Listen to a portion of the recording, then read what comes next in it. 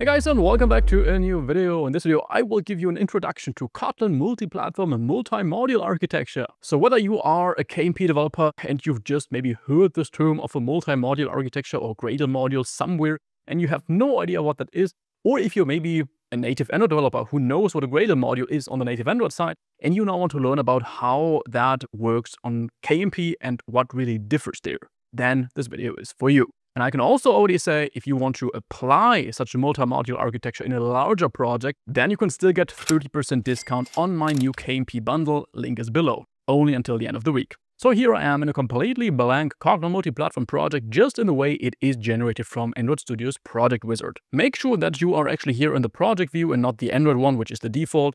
But in the project view, we really get all these details here, also the non-Android ones. But before we actually take a look at this project structure and also create a real module and multi-modules, let's first of all understand what a module really is in the context of Gradle and Kotlin multi-platform. Because a module is nothing else than a library. Every single library that you may include here in your Kotlin multi-platform project, the moment you have such an implementation line for some kind of source set, I'll also get to what a source set really is in this video, but every single of these libraries that are linked here from our version catalog, those are nothing else than modules. So technically, we are already using multiple modules here in our project because we are using multiple libraries. However, this is not really what multi-module architecture typically means, because the same way we can load a library here from the network via a certain identifier. So it's not really a URL here, but it's in the end an identifier that links to some kind of remote repository where this library is published together with all its classes, functions, variables that it brings. And the moment we add such a library and say, hey, implementation, that library, and we then synchronize Gradle, Gradle will actually download all these libraries files from that source, from that repository where this library is published to, and include that here in our project. And you can also see this here under external libraries. So here are a bunch of libraries and code containers, after all, that Gradle has loaded. But the same way we can actually load such a module from a library, from a remote source, we can also create kind of our own library that we just reference locally in our project. And that is also a module. And now with Gradle, there are multiple different types of modules. One module we actually already see here, because this compose app module that is generated here by the project wizard is the so-called application module. Every single KMP app needs this application module, or at least needs modules for each corresponding platform you target. So in our case, Android, iOS, and desktop.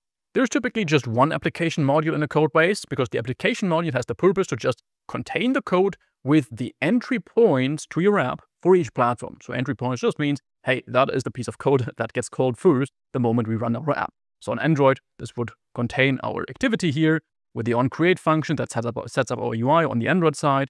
Here in iOS, this would be the main view controller, which is referenced from our Xcode code base.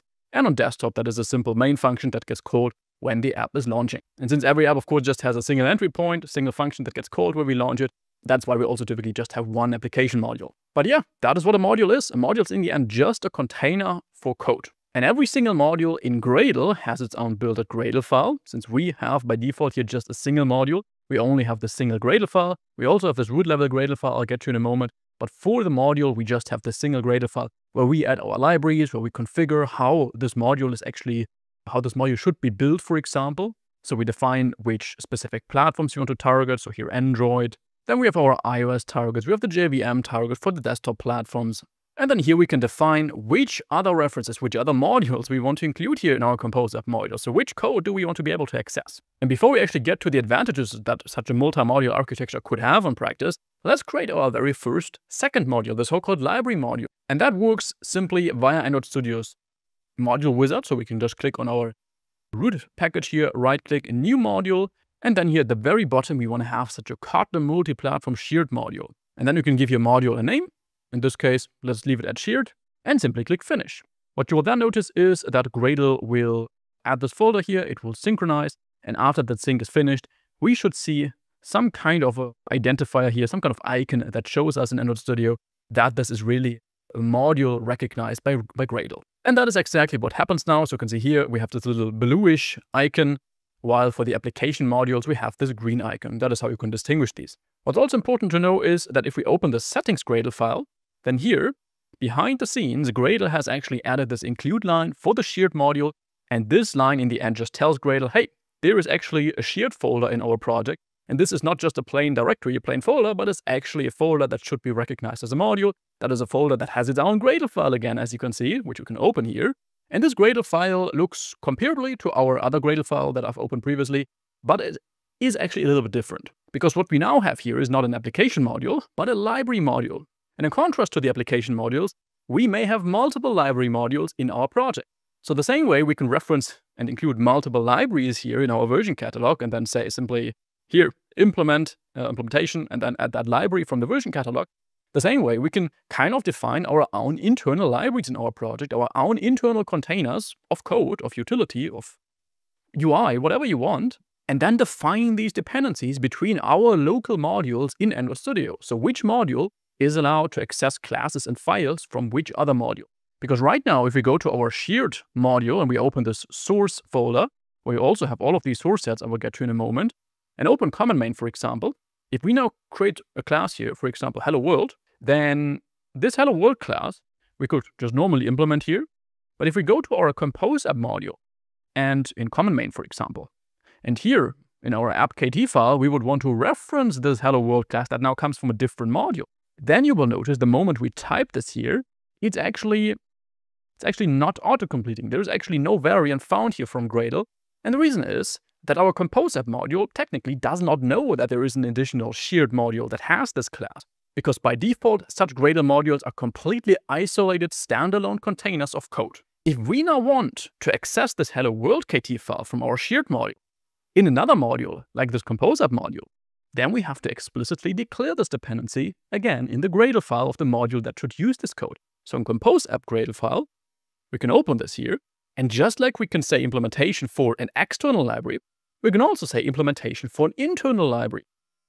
By simply saying, let's put this at the bottom here, by simply saying something like implementation, project, so here we don't reference something from the version catalog, but we want to reference a module from our own project that Gradle doesn't have to load from a remote source, and that works with this project accessor, and there is our shared module. And if we now add that and we synchronize Gradle, and then go back to our app.kt file and try this again to type hello world here, then suddenly our class is recognized because we have declared this dependency, that our compose app module is allowed to access all the files and classes defined in our shared module. And this is in the end the whole idea behind a multi-module architecture, that here in our project hierarchy, we have our single application module, which stays there, which still needs to contain the entry points. But then we have multiple such library modules, which are in the end just standalone, isolated containers for code that helps you achieve a certain goal. So for example, you could package a feature into such a module. So a feature together with all the classes and functionality that belongs to this feature, but then you would have that feature as a standalone module that you could use elsewhere, not only in this project, but technically also in another project. Here we come to the first advantage of a multi-module architecture, because the moment you put your code in such Gradle modules, and it's not all put here somewhere in this compose app source common main. Technically, you could put all your code in here and it would be accessible globally in the project.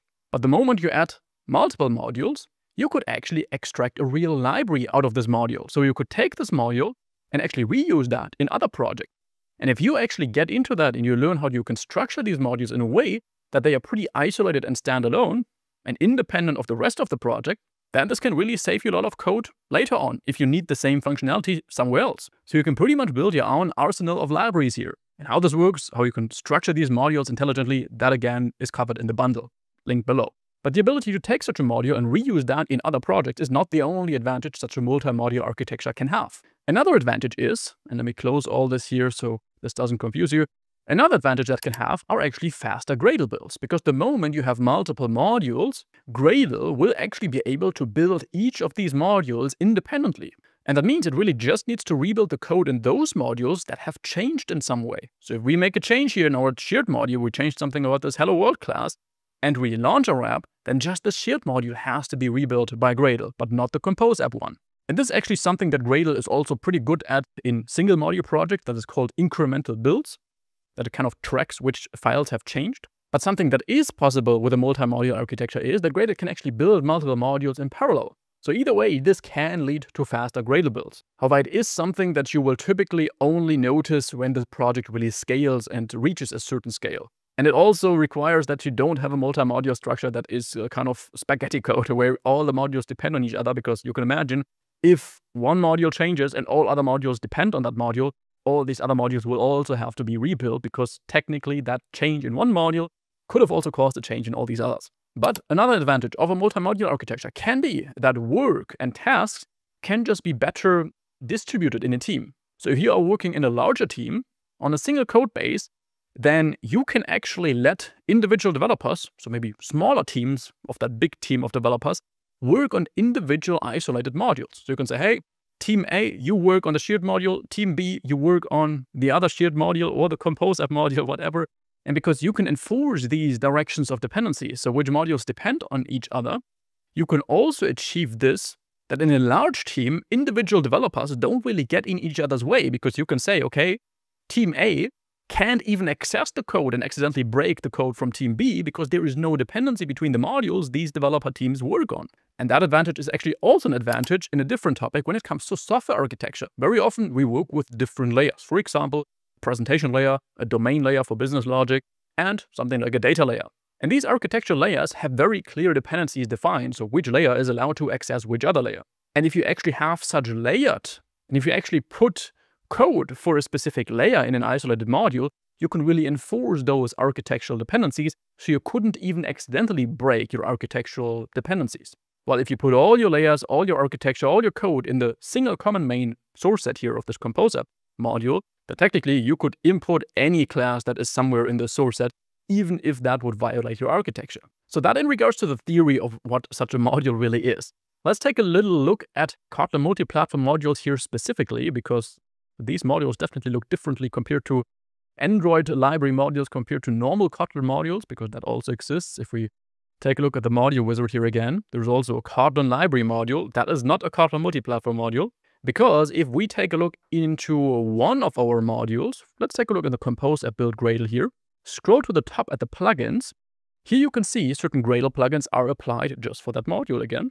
On the one hand, we have a Kotlin multi-platform Gradle plugin, and this is really what tells Gradle that this is not just a normal Kotlin library module, but one for Kotlin multi-platform, and that is required. You can't actually reference normal Kotlin library modules in a Kotlin multi-platform project, because Kotlin multi-platform is kind of special. You can see we have these different source sets again. So we have Android main, common main, and iOS main, for example.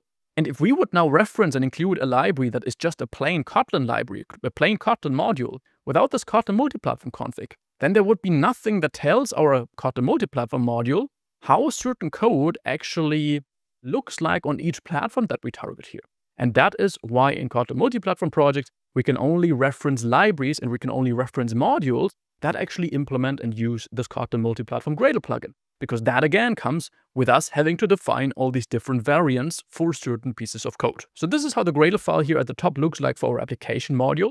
So if the Kotlin multi-platform Gradle plugin, we have an Android application plugin. This tells us that the Android main source set here is really the entry point for the Android side, some compose multi-platform plugins and so on. But if we take a look in the shared modules build.gradle file, we can see the Kotlin multi-platform plugin is also applied here. But now it doesn't apply the Android application module, but the Android Kotlin multi-platform library.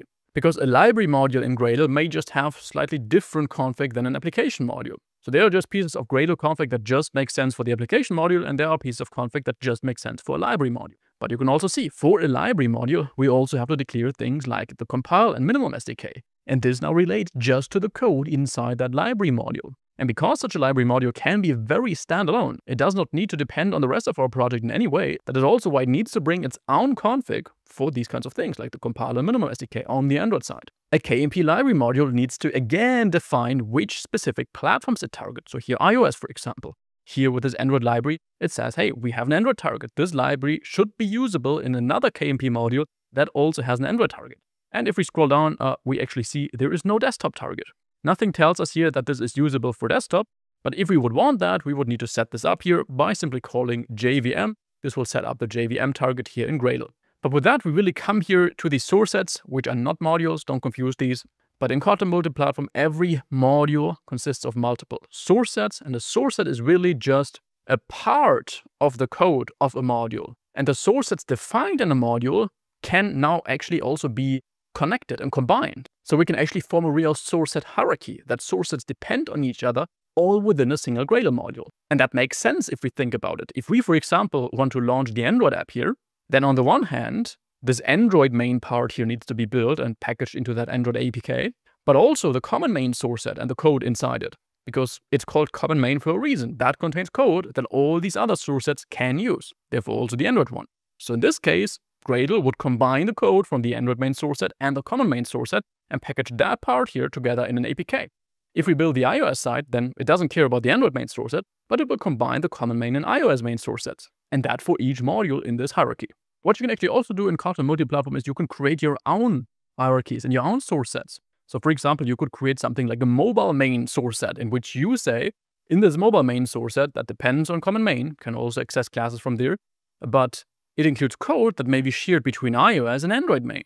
So that is a non-default source set that you could create, however, with the help of Gradle. And that's also something we'll do in the Kotlin Full-Stack Developer Bundle, since that is a bit more advanced. But that in the end is really what Gradle modules in Kotlin Multiplatform are really all about. So just remember, each module, isolated container of code. Each module has its own dedicated Gradle config in which you can say which Gradle rules apply to just that module. So same here for the library module, slightly different config. And then we also have this root level Gradle file, which could technically apply Gradle config for the entire project, for all modules. But typically it just looks like this, where all these plugins are referenced with apply false. That will put them on the so-called class path so that Gradle knows them without yet applying them at the root level. But then we can apply them here in individual modules by adding this alias line here in the plugins block. And let me tell you, coming up with a really solid multi-module architecture for a bigger project where you don't end up with spaghetti code, that is not so trivial. And there is no one-size-fits-all approach here that works for each and every project. But if you really get good at that, then you can really also improve the structure of your project. You can improve the speed of your Gradle builds. You can improve how work in the team is split. And you can technically also extract certain parts out of your code base and reuse that in another code base. A big example would here, for example, be a design system module. So you could create such a shared module here that you don't call shared, but something like design system. And you imagine you are working at a company. The company has a certain branding style. And you create your very own custom set of UI components for buttons, for text fields, for chips, for certain layouts that you may often need. You take all these UI components, package them together in such a module, and then in multiple apps that may be maintained by that company, you can always just reference that single design system module as if it was a normal library, because it is a normal library. And you don't have to redefine this code over and over again, but just do it once, do it smart, in an isolated way that it doesn't depend on anything else, and then this can really help you in larger projects. So if you want to learn how this really works in practice, link to the bundle is below. Until Sunday, 30% as I mentioned, then the price will go up, and also stay there for the next time. Thanks for watching, have an amazing rest of your week. See you back in the next video, bye bye.